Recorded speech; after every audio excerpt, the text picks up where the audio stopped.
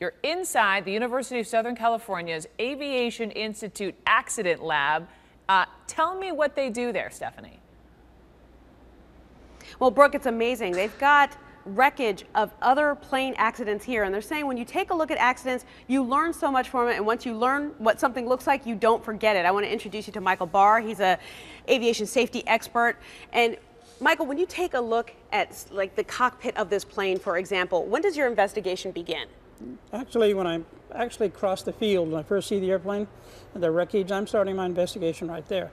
And it starts telling me, you know, how the airplane impacted, where it impacted. And so looking at this, I mean, this cockpit is decimated. It is extremely decimated when you look at this. What can you tell from this one? Well, it tells me already that it hit on the right side of the nose, and it was a pretty a high angle descent, and watch the nose is just bent to the left. So now I know that, and I want to confirm that by going back and looking at the fuselage. Okay, so now when you take a look at your investigations, and we're going to the fuselage, are you examining what the humans who are in control of the plane were doing at the same time as you're looking at the plane? How do you break it down? No, I'm going to break this down to just mechanical. Okay. Just the parts. Somebody else will look at the human while I'm doing this.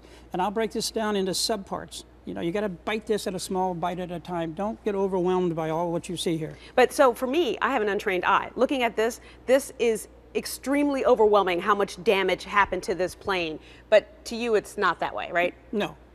But I know how it hit. I know approximately the impact as far as the force. I can go back and look at the wings, and I can tell by how they're bent and how they're mouse-shaped. And sooner or later, I will break this down to find out if there's any mechanical problems.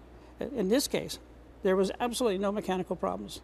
This aircraft stalled due to icing conditions, and it was a human error and not a mechanical error. And when it comes to mini plane accidents, is it easy to discern once you get this much of a plane to discern if it was human problem or if it was mechanical problems? I would say it's never easy, but I could do the majority of the time. I will come up with probably a 90 to 95% chance of what happened in this aircraft accident. And you can do that even if you don't have all the parts, or does that make it, that's a part of the puzzle, if you will, that makes it hard? I will never have all the parts, never. But the more parts I get, it's like a mosaic.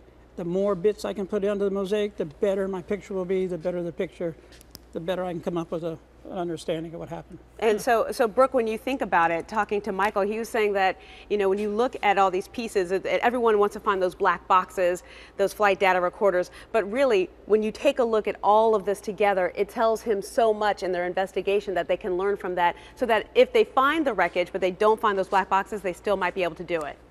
I have another question for you, but I saw, did we lose her? We have her. Okay, there we see you. Because I'm here. I'm still here. I was hanging on Michael's every word, because my next question would be, as he talks about this mosaic with the 777. I mean, this is a major jet. Finding all those pieces, A, I'm wondering how much of a challenge that is, and B, trying to figure out the genesis of a crash, water versus land. Water versus land. So what Brooke wants to know is basically when you take a look at this, is all of those pieces and how you compare that to, like, this is a much smaller plane, but all of those pieces putting it together, and also a plane that lands on land versus a crash that happens in the water, and how you work with that. The crash on the land is much easier because the parts stay where they landed. In the water, you're working with currents and winds, and so the pieces won't be where they had the initial impact. So water is much more difficult. The deeper the water, the more difficult.